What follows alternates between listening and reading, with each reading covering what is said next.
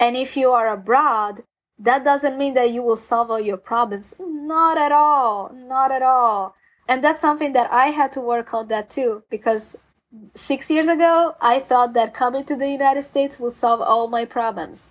I will see people who look like me doing great things. I will be independent. I will do this. I will do that. Yes, there are the realities that I had envisioned in Italy, here. Yes, those are realities, but you have to work for that and you have to maintain that. Welcome to Flourish in the Foreign, an award-winning podcast that celebrates, elevates, and affirms the voices and stories of Black women living and thriving abroad, while exploring living abroad as a pathway to wellness. I'm your host, Christine Job, a Black American woman with Trinidadian roots, podcaster, business strategist, and entrepreneur based in Valencia, Spain. Hey everyone, welcome back to Flourish in the Foreign. I am so happy that you are joining me today for this new episode. For those of you that have already joined the Flourish in the Foreign newsletter, you know that I have brought back my one-on-one move abroad with intention consultations for a short time. Those of you on the email list got an email maybe 2 weeks ago about me opening up my books again to do those one-on-ones. I haven't done them in about a year and a half, 2 years. So if you have some specific questions about your move abroad journey, if you want to chat with me, this is the time to do so. I'm only doing these for the month of March, so get in where you fit in. I just wanted to do it as a celebration of season 4 and for the fact that I haven't done it in such a long time and I have the time currently to do it. So if you are interested in getting one-on-one consultation about your move abroad journey, go ahead and hit me up. If you feel like, whoa, I have too many questions, it can't possibly fit in 1 hour, well, then I recommend that you join the self-study version of Move Abroad with Intention course, where you'll be taken step by step through every aspect that you need to consider and organize and align so that you can not only move abroad, but to thrive abroad. It's a 5-week self-study course, but you can go as fast or as slowly as you'd like. And it covers everything from really understanding how to set an intention to move abroad, to finding employment abroad, money management, moving, actually making that move, settling in and building community, and how to organize yourself for a long-term stay, or how to repatriate successfully. You can find the link to the course and the one-on-one consultations in the link of the description of this episode and also on the website. But it's best if you're signed up for the newsletter because you will get all the information first. Yes, and not late. So go ahead and do that. Flourish in the Foreign is a labor of love, but labor nonetheless. That's why I ask you to please support this podcast. You can support by going to buymeacoffee.com/flourishforeign and buy me a coffee. You can support Flourish in the Foreign by making sure that you are subscribed to this show on your podcast player, wherever you listen. And then make sure you're following us across all social media platforms. So that's Instagram, Facebook, Twitter, Pinterest, at Flourish Foreign. Another way to support the podcast is by writing a review for the podcast. And I do read every single review, and I love every single review that I've gotten. So thank you so much for those of you that have already written a review and rated the podcast 5 stars. If you have not done so, how about you go ahead and do that today? And of course, continue sharing the podcast with your friends, your family, on your own email list, if you have a podcast, on your blog, or what have you. Thank you all so much for your support. I really do appreciate it. Now on to the episode.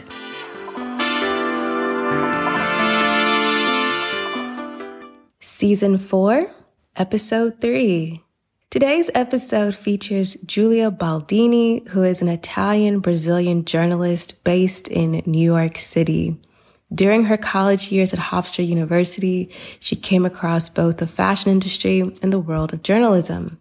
Currently, she's completing a master's degree in Africana and African American Studies at Lehman College, while keeping the legacy of her first book, titled Fashion on the Beat, The Melodies and Rhythms in Fashion Journalism, through her Brands magazine dedicated to emergent creatives and young journalists interested in covering fashion of the same name, Fashion on the Beat by the Curly Flower. I am so excited for you all to hear Giulia's episode. As you all know, Flourish in the Foreign is about showcasing the voices and stories of all Black women across the diaspora who decide to leave their home country. And we really examine the reasons why and how they are finding wellness in that situation and in that decision. So I'm really excited to bring you Giulia's story. I know you will find her story as fascinating as I do, but I will let Giulia tell you all about it. My name is Giulia Baldini, and I am an Italian-Brazilian woman, fashion journalist, and culture writer. I am based in Jersey City, New Jersey, and I've been in the United States since 2016. I was born and raised in Florence, Tuscany, and that's in Italy. You maybe can hear from my accent. And I was born in a household pretty diverse. My dad is a white Italian from the south of Tuscany, from a region called Maremma. And my mom is a Black Brazilian woman, so African descent. And she's from Rio de Janeiro. So as the locals would say, she is a carioca, born and raised. So I was born in the late 90s in Florence. Florence is, some people might say that it's a pretty diverse town since it's one of the largest, if not the largest, in Tuscany. It's the capital of Tuscany.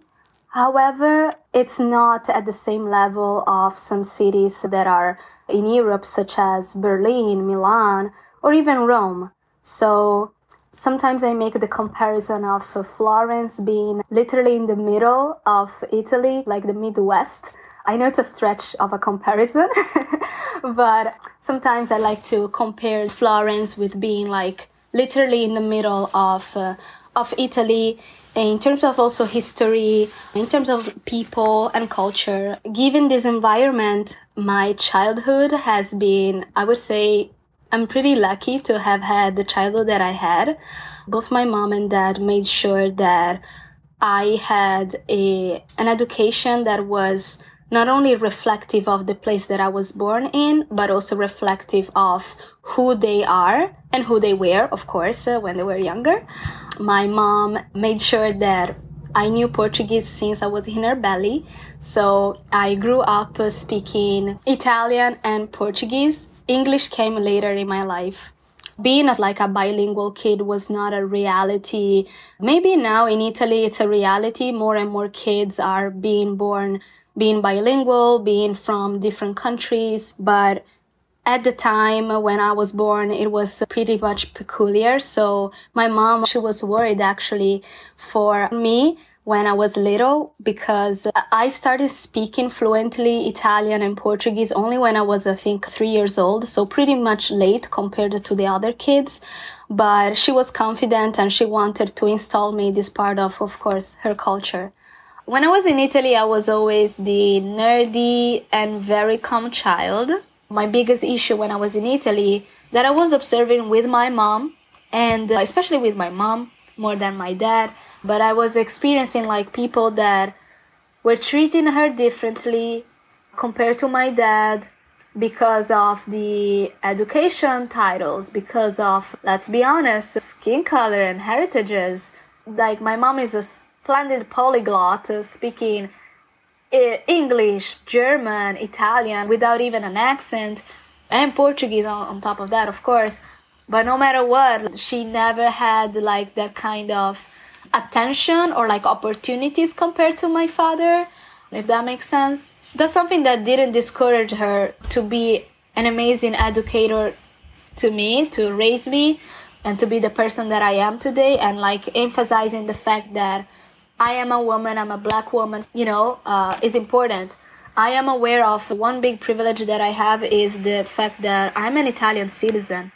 There are many Black Italians who were born and raised in Italy and they still don't have citizenship. My mom, since I was born, she made sure that I had all my documents already prepped and done. Being born in Italy as a Black person or as a person who has dual citizenship, it can be a lot tricky. And if you don't have the support of a family, but also the knowledge that the bureaucracy takes time and all that, if you're not apt to be skilled and just do the things, like you can miss the train and things just pass away, especially with Italian bureaucracy. My mom, she was telling me her stories of coming from Brazil to Germany in the late 80s.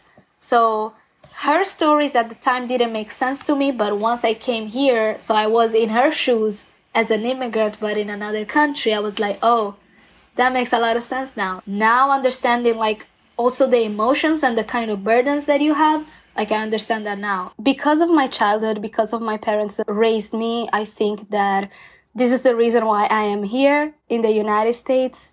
I have no family here, so I'm on my own. But that's the spirit, I would say, more of my mom rather than my dad.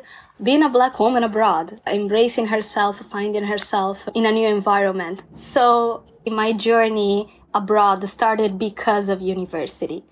I was interested to learn more about Giulia's story of how she decided to go to university in the United States. So just for a background, for those who don't know, the Italian school system is basically on 3 major cycles. So there is kindergarten for little kids, and then we have elementary school, middle school, and then the big chunk would be high school. Usually when you are in Italy, you have to choose what kind of high school you have to enroll. It's not like the American system or many other systems that high school is just one standardized institution and they have only one kind of curriculum. In Italy, there are different kinds of, we call it addresses, indirizzi. So different kind of curriculums and schools that are focused on science, humanistics, arts, languages, culinary school, etc. I chose the path of humanistic studies. So when you study humanistics in Italy, it's called the Liceo Classico. And a big chunk of the focus is on humanistic subjects, art, but especially Italian literature, a little bit of English, especially British literature, at least in my case, in my school, that was the way it was set up. And then we have the big difference, I would say, among others, is that we learn Latin and ancient Greek. We learn how to do translations from one language to another. We learn ancient theater, all kinds of works, literature works from ancient Greek and ancient Rome.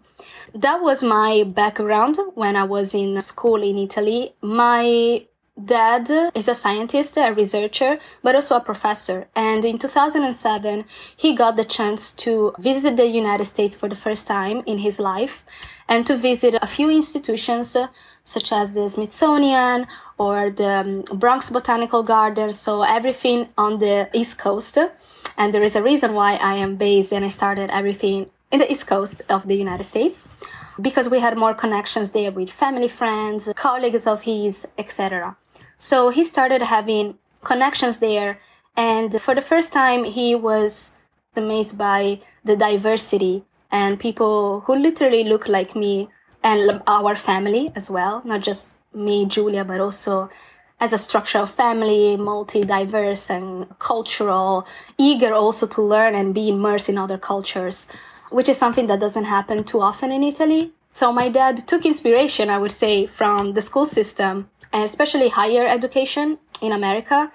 And I remember that he started saving up more and more money along with my mom. I was only 10 years old, but they illustrated me that there was going to be a time where I would have needed to choose whether to study or not study. I was not instructed, oh, you have to do university. I was free even to not do it. But they wanted to give me the option to study abroad and to be immersed in other realities. So they really believed in that. And so fast forward to high school, I had already made my big choice, which was to study humanistics. I knew that in my life I didn't want to do science, just the opposite of my dad. And I wanted to lean towards more screenwriting and just writing in general. So I decided to take the leap and okay, we're gonna go abroad. I didn't know until my last year of high school in Italy whether it was gonna be England or the United States. And at the time also, I was doing 2 tests. So the SATs, of course, for the American college, and also the Maturita, which is basically a big exam, both oral and written, that high schoolers in Italy must deliver at the end of their 5 years of high school. So there's also this difference between high schools in America and the United States, is that we have in Italy 5 years, whereas in the United States it's 4 years. And then we chose the United States because of the programs and the other options that some of the schools that had accepted me were offering. And that's how I came to the United States. In August 2016, I visited for the first time. It was the first time visiting and enrolling all in the same day at Hofstra University and in Long Island. So it was my first time understanding suburban America, understanding how to live also as a 19, early 20 years old in the United States, and not precisely in a town, in a city, because that's how I grew up. I grew up downtown Florence, so being in suburban America was pretty hard on me. At Hofstra, I studied journalism. I majored in journalism with a double minor in creative writing and civic engagement. My first year at Hofstra, I remember it as very happy. I didn't have any cultural shocks, or there were more like cultural observations that I was making and just gathering in my head. But everything was pretty smooth. Even too smooth. And actually all the problems started being more and more evident during my sophomore year and third year, so junior. And those problems were more so obstacles when it comes to understanding my identity, who am I, what I want to do, understanding my calling, and understanding also that this journey that I have embarked as not only a student, but also as an expat abroad, I must be comfortable with the unknown, which is something that it was a privilege being comfortable in my own bubble in Italy. I asked Giulia to discuss what her experience has been as a Black woman abroad, specifically a Black Brazilian Italian woman in the United States. So when it comes to being Black and recognizing myself, the United States actually helped me in a twisted way, because it was through understanding and having talks, genuine talks, honest talks with my peers, American peers, Black, brown, Latinos, Asian also, friends here. I would understand more and more what it is like for people like us and how are we seen in society. Those things were already explored in Italy, when I was in Italy, but another layer was added when I came in the United States, which is that I'm an immigrant here. So that layer played a big role, and still plays a big role in who I am, and allowed me to understand and be more also observant of the surroundings and how people relate to me. Understanding also my privileges that I had as an immigrant. Sometimes international students, they have more, I would say, obstacles rather than privileges, but nevertheless, there are some privileges that you understand them only later, or you understand them only in certain conversations and contexts. And so it was definitely a slow journey for me. During those 4 years at Hofstra, it's like I lived 8 years, just the double of time. And I am sure that I would have learned all these things in Italy, but coming here and literally starting from scratch, it definitely made my journey a little bit faster. During my first year, I didn't have any problems, I would say, because I was so intrigued, and for me it was almost paradise coming to the United States, because finally I could see people that looked like me, thought like me. And when I was in Italy or in Europe, I was always the black sheep of the group, or I was too innovative, I was too much or never enough, X, Y, and Z. So allowing me to be here definitely is the biggest gift that my parents were able to give me. But because of my friends, American friends, who 90% of them are minorities, come from minorities and immigrant families, it is because of them that I found resilience in my own actions and also in my own peculiar path. So yeah, it's because of the diversity of the United States and the people that I met here and are still in my circle that I'm the person that I'm today also. Because when I was in Italy, I didn't have necessarily conversations about race or being a woman. I never dated in Italy. So the concept of even, oh, Dad, I have a boyfriend, like it never came up. It only came up once I was here in the United States, and my current partner, he came to Italy, and that's also another story, like how an American is dating an European, a Black European. That's also like maybe another episode of a podcast. But my presence here in the United States and my experience, and also enrolling in certain kind of discussions and understanding my identity, definitely shaped the way that my dad is also thinking and engaging in certain conversations. He understands now more than ever that his daughter is Black. His daughter is seen in a certain way, and she's not a kid anymore. She's not just Italian and Italian/Brazilian in Italy, but she's a woman of the world. And no matter the things that she will do or the people that she will engage with, there are certain things that she will be seen as, targeted as, labeled as, that it is up to her to deal with and maneuver this kind of dynamics. So once I published my book, he started reading more and more the adventures that I had done and lived, experienced in the US. And most of the times he didn't know what I was even doing like here. But he understood more and more how things like fashion, things like art, and things like race diversity actually impacted me, the person that I am. So I had to ask Giulia, what was her experience dating abroad in the US? So when I was in Italy, I never dated in Italy. My first experience dating was only in the United States.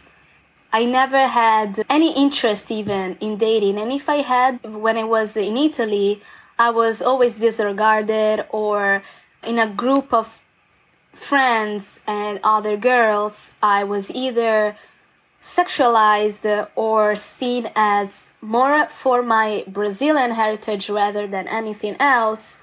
Or since coming to the United States, I had this apparently exotic look or whatever. So a lot of other people started being more and more interested in me in Italy.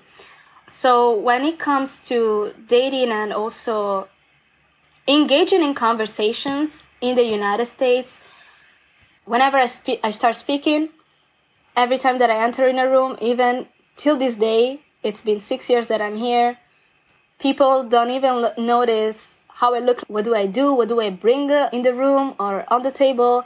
It's literally my accent. It comes first thing, and it sounds apparently amazing, or apparently this greatest thing they ever heard, like a soundtrack.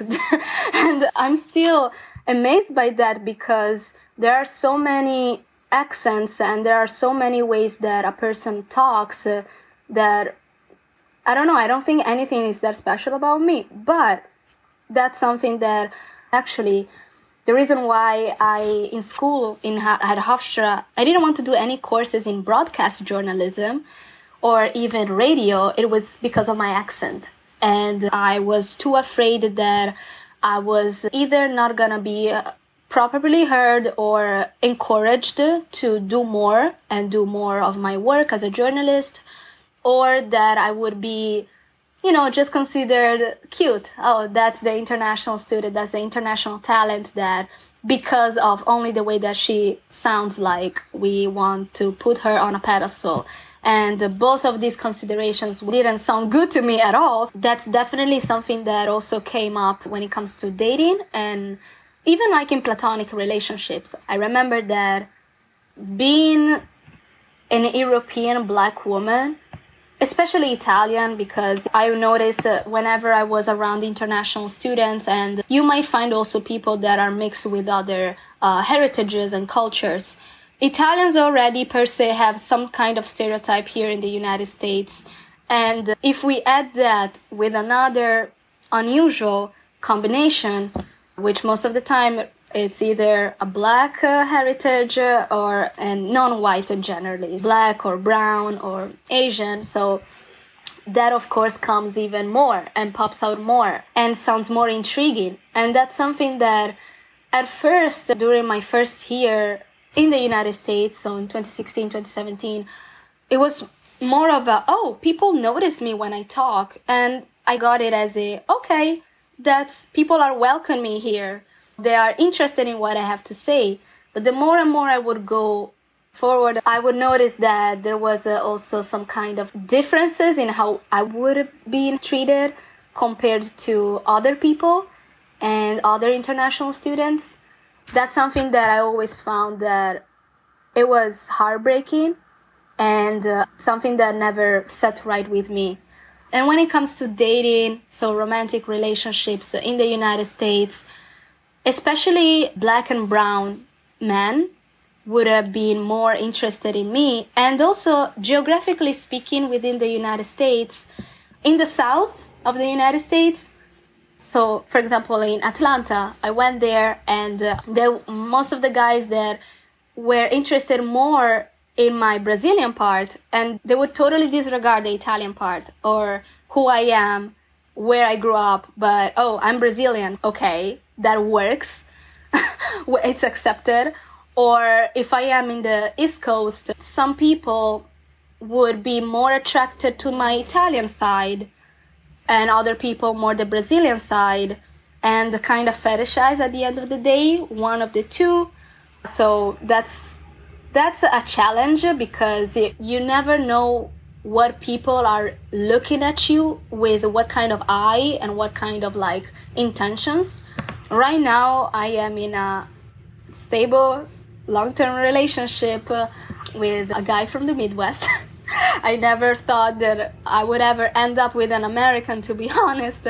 But the reason why I'm also with him is because he sees me on a holistic level and appreciates the person that I am, which is something that I haven't been, at least in my experience, not very lucky here in the US. Somebody that sees me holistically for the person that I am. The way that my partner and I met was very atypical/typical, but I would say like typical in this digital era. So it was on a dating app, and it's pretty funny because it was on this app dedicated only on Black people, and it was during the pandemic, so 2020.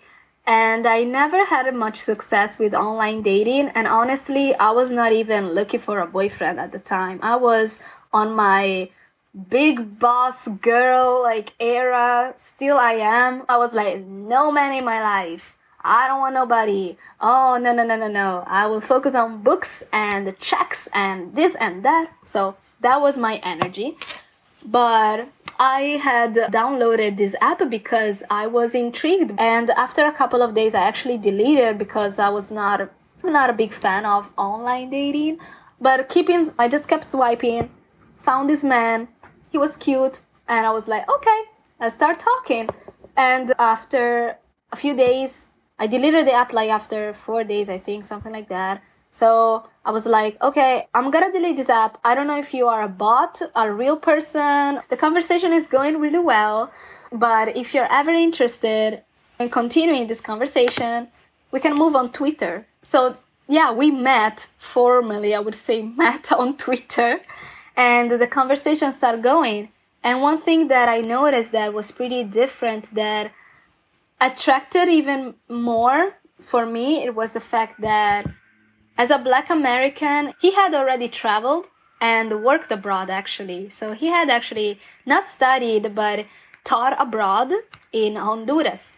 And I was intrigued by that. That was the first thing, because I was like, okay, like, it's pretty hard finding an American person, especially an American man who is willing to speak another language, but who already speaks another language and, you know, is just American, so doesn't have any family that is from abroad or doesn't come from an immigrant background. And again, he's from Cleveland, Ohio, and Black American, doesn't have any immigrant background. So I was impressed by that, and that's how it started, just as friends. No intentions of dating or anything. Dating him as a romantic partner came later, and now we have been together 2 years, almost and a half. And he's not my first American person that I'm dating, not the first Black American, actually.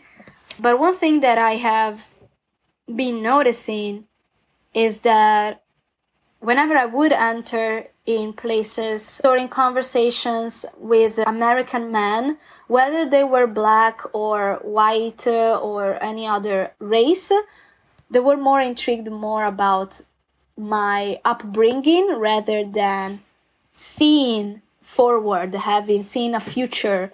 Because also there is this stereotype, if you're an international student or an expat, you know, you're just here for an amount of time, so why even engage in certain kind of conversations that they can be even deep, or like explore this person, even if you have intentions of just dating for just a short amount of time, which I did in the past, but like the conversations were not going deeper and deeper.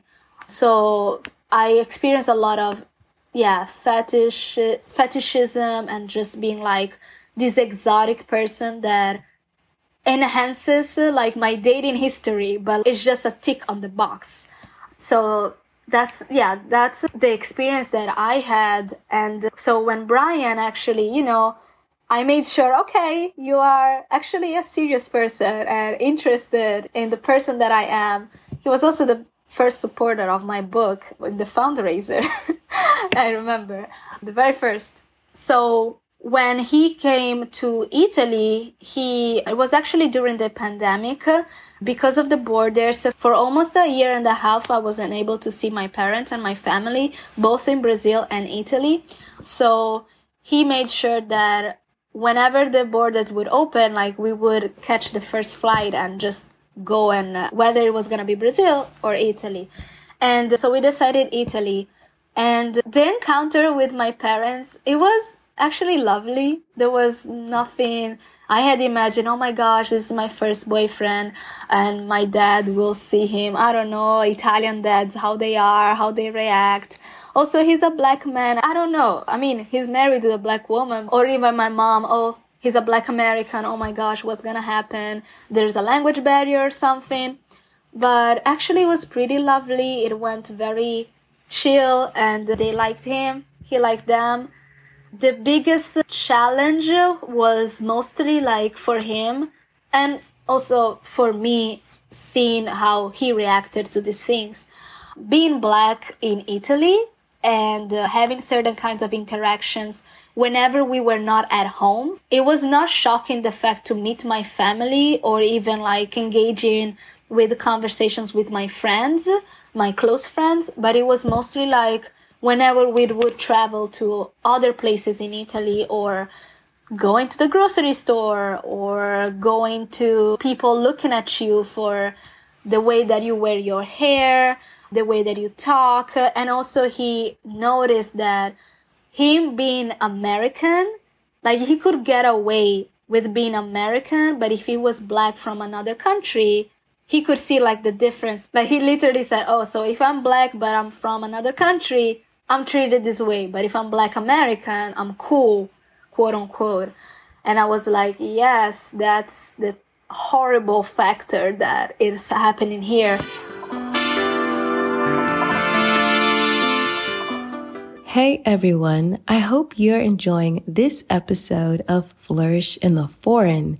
And if you are, be sure to support this podcast by going to buymeacoffee.com/flourishforeign and buying me a coffee. You can also write a review of the podcast on Apple Podcasts, Podchaser, and anywhere else you listen to the show. Thank you so much for listening and supporting. Now, back to the episode.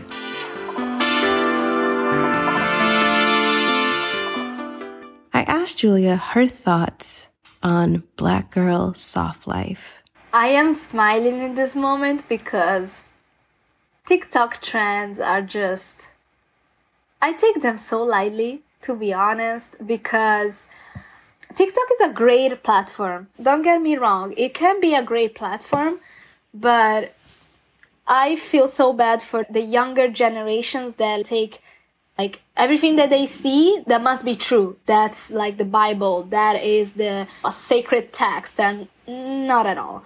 I think that soft girl or whatever this name is and its variations, it is a thing, yes, but it shouldn't be a trend even. And being soft doesn't mean that you're not gonna encounter problems or obstacles, because if I must be honest, I am living my own version of soft life now that I'm here. But nobody knows the mental breakdowns that I have every day, the nights that I cry. But even in a healthy relationship with best friends, literally in all the countries that I am affiliated with, so in Brazil, in Italy, and in the United States, like no matter the support system, there are some obstacles that I still have mentally because of the system and the society that I cannot control. And those things come at me, those dynamics come at me because of the person that I am, regardless of what I seem to have. Sometimes as Black women, we tend to highlight like what we don't have, and we are like trying to place ourselves in and market sometimes even ourselves. Because we are Black, we don't have this and that. But I'm trying to do the opposite and say, because I am Black, I have this, and this is my privilege, because nobody else can take that from me. So like this idea of being a Black girl and engaging in soft life, what really like being soft doesn't mean that your life must be perfect 24/7, because if it's perfect 24/7, there's actually an issue. It means that you don't have a purpose in your work and your mission. So when it comes to even like girls, Black women abroad, what does it mean like you're existent abroad? Is there a reason why you went abroad? What are you trying, either for yourself or for your other dynamics? What are you trying to disrupt? Because even the act of being abroad, it is, yes, a privilege, but also an action of disruption that you're doing, because nobody asked you, oh, you have to go or you have to leave. Nobody told you that. You could have endured your life already in the country you were born into. But sometimes you had to escape a situation because there was like something that pushed you to do that. Okay, that doesn't come from soft life 24/7. You did that because there was something that was not working, or that maybe you wanted to find a way to work better, and you found that solution for yourself.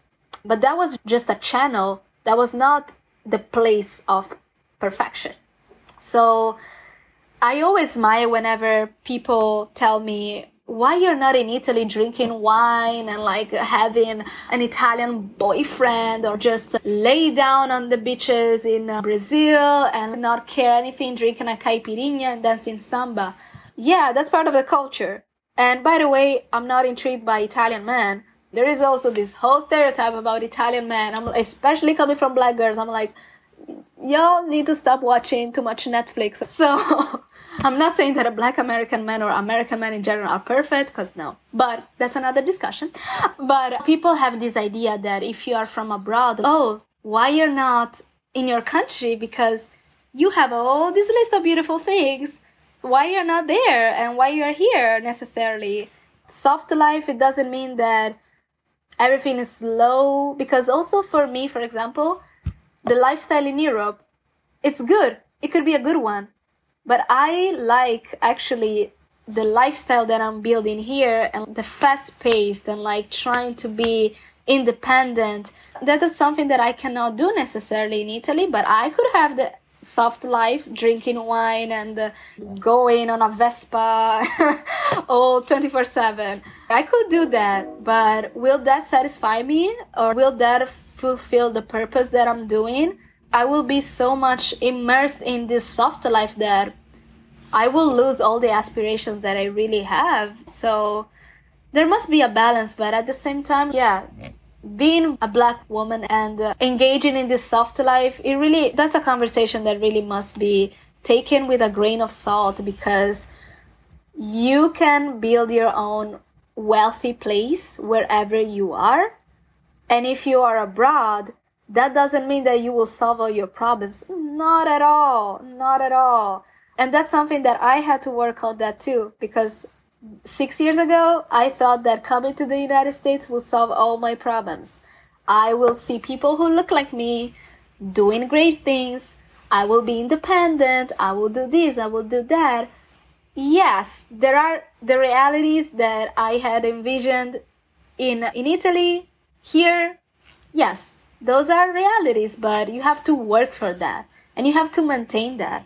If you want to be sustainable, you can't have this soft life 24/7. So for me, if you want to be a soft black girl, or again, whatever this trend is, you have to be aware of who you are, your privileges, as well as your struggles, both at the same time, and like fulfill your purpose, whatever that is, fulfill your purpose.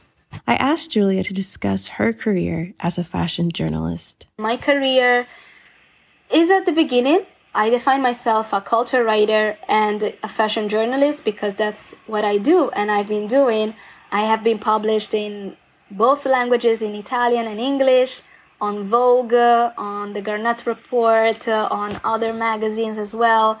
I work in media and fashion journalism, so I have also had experiences in fashion as a talent, and I can definitely see the terrible colorist experiences that had happened to me, but also that I have seen where I could have benefited from if I hadn't spoken up, or I could have gotten away with.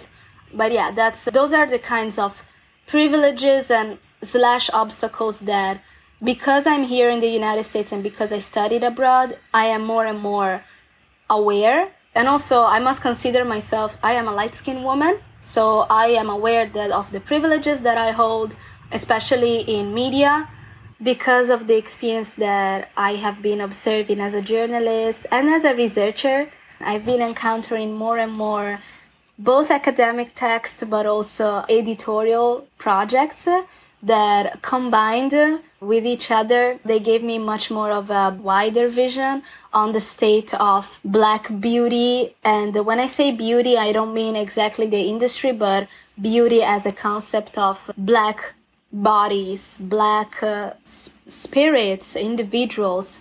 And so how beautiful can it be to be Black and to be portrayed in creative spaces? Because of this, I also started Fashion on the Beat. I was realizing that I have been observing that fashion and the industry, both as a business, both as a creative, and also as a editorial space, because yes, you said that fashion sells, but it also portrays. And the products are not necessarily just clothes, but it's also articles around culture and the way that you dress. There are also all kinds of products that you can think of. It's not just clothes, stories as well. I have been noticing that when it comes to Black people, stories, culture, in fashion, there is a tendency on just highlighting just the beautiful aspects and the end game, and just how a person got to where they got. It's always overlooked. And being Black also means that no matter where you were born, it means that you have endured some kind of difficulty in earning your space wherever you are, entry level, on a C-suite level, anything. So you have endured some pain, some kind of pain, and you had to demonstrate that you are just as valuable and just worthy as 10,000 other people that do not look like you. And then, of course, this kind of obstacles are even more difficult if you layer up with other categories. So if you are a member of the LGBTQ plus community, if you are an immigrant, if English is not your first language, if you suffer and you are a victim of ableism. So that's definitely something to think about. So Black fashion and Black people in fashion, in America, there is a tendency on just like being glamorous and just perpetuate the same cycles and taking a lot of inspiration just from other spaces that are white, and they don't add anything really to the conversation, and they really just are mirroring what they want to see of a Black version of something.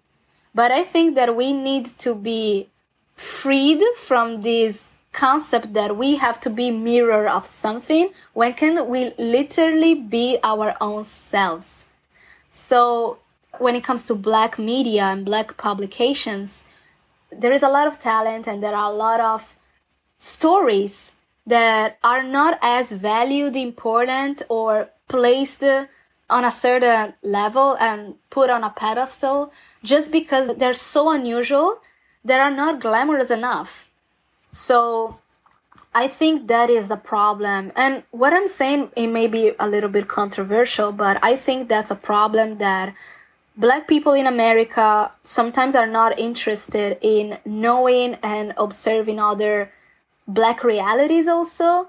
So what it means to be Black and immigrant in the United States, what it means to be Black but being Black in another white country, what it means to be Black in already in a diverse country, or even in West Africa, in East Africa. Like, those are two completely different regions, but both of them have the potential to produce stories that can literally inspire people. And I think that this is a problem that I've been seeing, and not enough diversity within diversity and the value of diversity in the US. But that's also the thing that pushes me even to do more in controversial ways. We are a magazine. We are nothing big at the moment, but I'd rather be like a little turtle, like just going slow, absorbing and understanding and being humble in my actions, rather than just be focused on the glamour. Right now, I am in school, but not at Hofstra. I am at CUNY, Lehman College, and I am studying Africana and African American Studies under the Liberal Arts program. So I decided last year to enroll in this program where my mentors are both Italian and Brazilian, and I have an entourage of Black women, brown women, on an academic level, but also as an entrepreneur. I'm supposed to graduate May 2023. And I chose African and African American studies because the experience that the best and the most vibrant experience that I had here in the United States, they were literally because of the minorities and the immigrants that make this country. And so I wanted to understand more on an academic level the history and the structures of Black and brown people and the African diaspora, so people like me. And so I decided, okay, let's apply the pressure and hit some books. So when it comes to my career, I experienced, until now, honestly, more downs than ups. And that's because, again, of that layer that I have encountered as an immigrant, as an expat in the United States. For those who don't know, when you are an international student in the United States, after you have completed your academic journey, whatever the cycle and the level of your education is, so it can be a BA, an associate degree, a master's, PhD.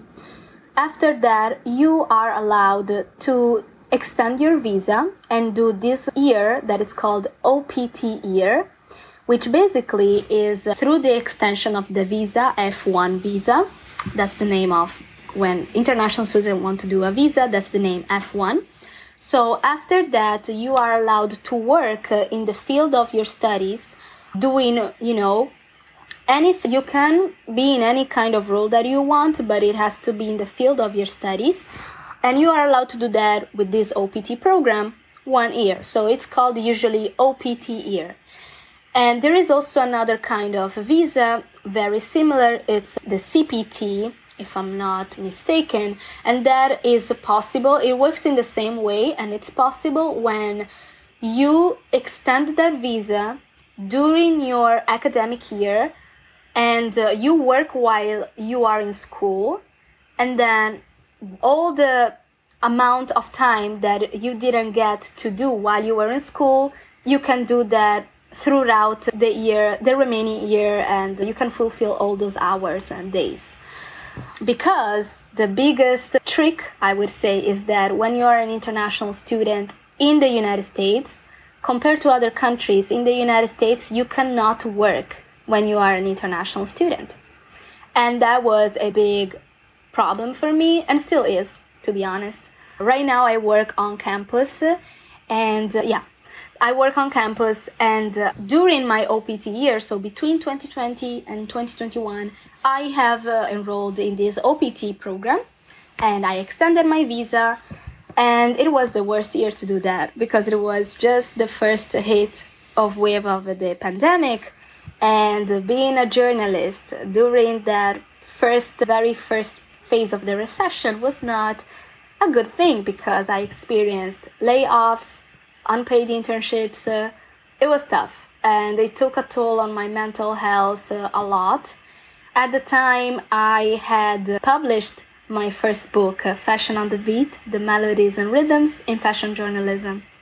And it was a hybrid project. It was, yes, self-published, but I was backed up by this publishing house, the New Degree Press, from Georgetown University. And so because of that, I kept going, and it helped me, this project of mine, that I was able to do that between, again, my senior year and my OPT year. I asked her to discuss her book and why she felt compelled to write it. First of all, read my book if you get the chance. Fashion on the Beat, The Melodies and Rhythms in Fashion Journalism. That is a diary of a Black Italian woman finding herself and her identity. So also what it means to be Black in general.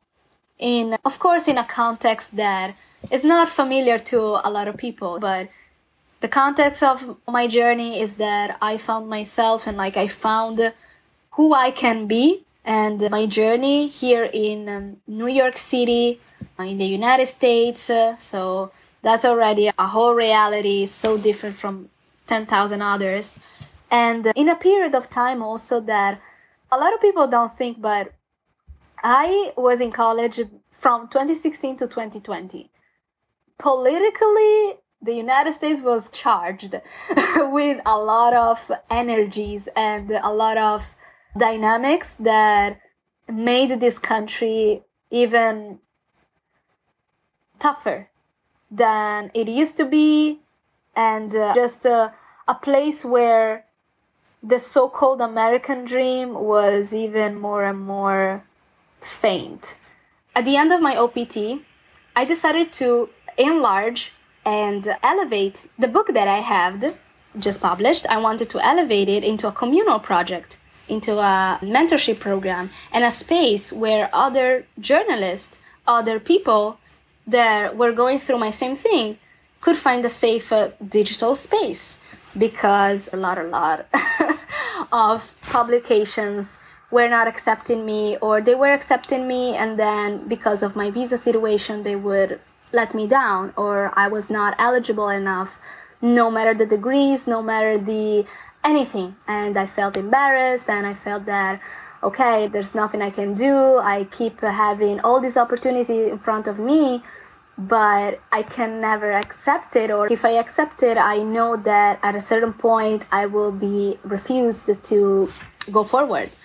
So I didn't lose faith, and I turned all these negative experiences into something that, okay, if this is something that I'm experiencing in a negative way, I'm gonna do this at opposite. So I took all my savings that I had because of this OPT year that I had accumulated, and with the help of the proceeds of the book and a little bit of my parents and family in Brazil, we started a business, and I founded Fashion on the Beat. And Fashion on the Beat is the digital magazine that I founded in 2021, and it's an extension of the book. My book is a diary, I would say a college diary, but it's a diary and the result of my blog that I had in school at Hofstra. And it's a diary of a Black Italian woman in the United States, where she finds herself through adventures and endeavors in fashion and journalism. So because of these two passions, she finds herself. And those were my sentiments back in 2020 and still are. But because of the difficulties that I had and endured in 2021, I decided, okay, so let's make something good out of it. I don't believe in being negative. For that, I'm very Brazilian. There's always a smile in my face. And I am just like my mom. My mom, if you picture her, she is the sun, literally, is a very solid person. And the one thing that she always tells me is to always smile, no matter what. As long as you have breath in your body, you are capable to do something. And there's no need to despair. And I did that. And 1 year later, we are here with hundreds of people following us, reading us. I asked Giulia, what is her personal definition of wellness? And how has that definition of wellness evolved as she has lived abroad? Wellness to me is taking care of your basic and personal needs. That's already a blessing that a lot of people take that for granted.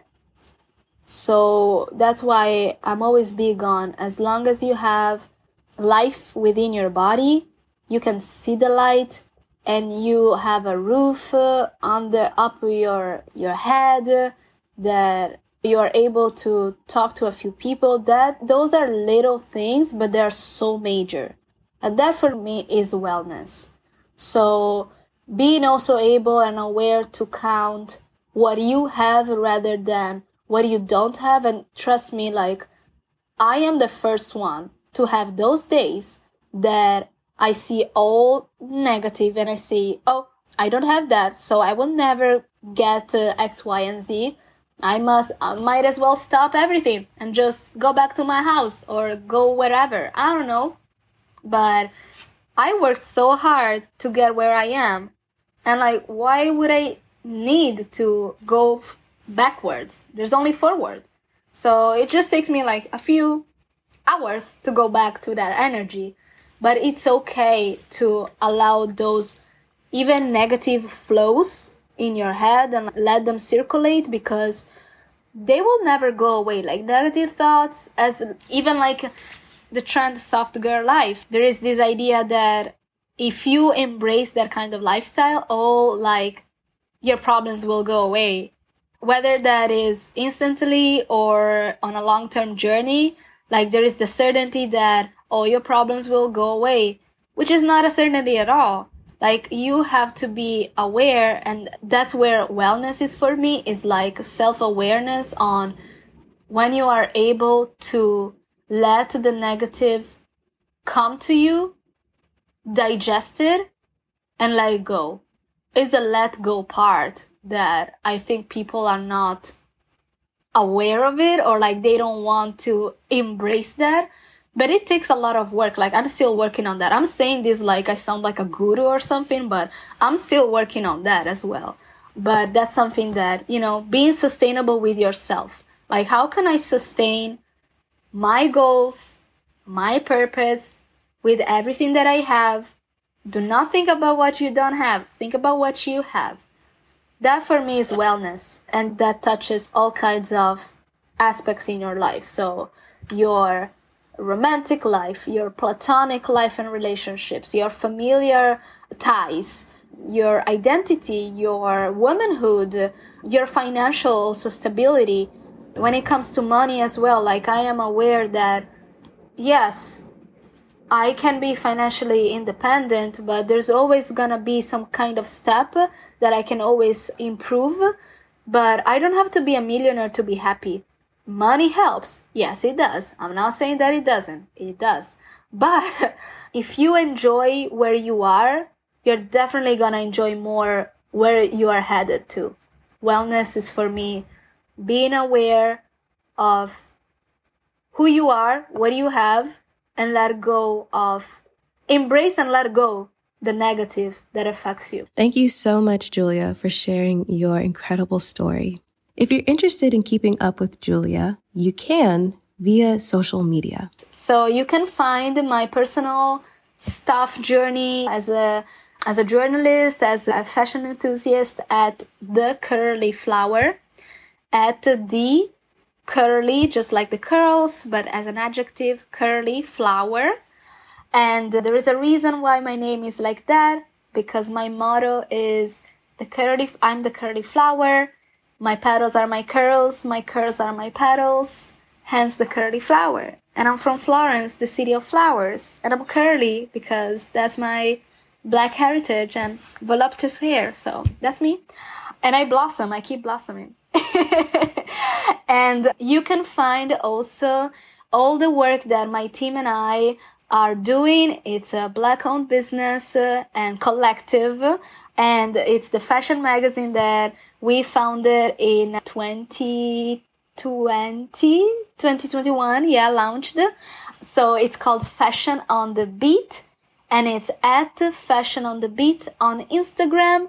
You can find everything right now at thecurlyflower.com. Thank you all so much for listening to this episode of Flourish in the Foreign.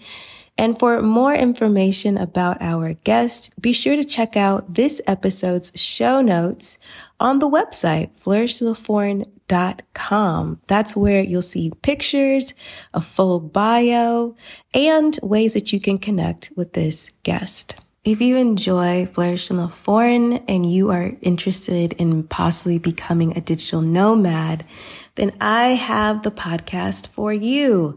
The Maverick Show, hosted by Matt Bowles, who is an amazing, amazing real estate investor, podcaster, and overall just really great person, to be honest. Matt has been in the podcasting game, digital nomad space, location independent space, way before it was buzzworthy, trendy, or anything like that. So if you're interested in hearing more stories from long-term digital nomads who globetrot on their own terms, or learning about how real estate investment can fund your life abroad, go check out the Maverick Show podcast. Learn more about Matt and his real estate services at themaverickshow.com. Remember, it's not about moving abroad. It's not about being abroad. It's about flourishing abroad. So go abroad and cultivate a life well lived. See you next time.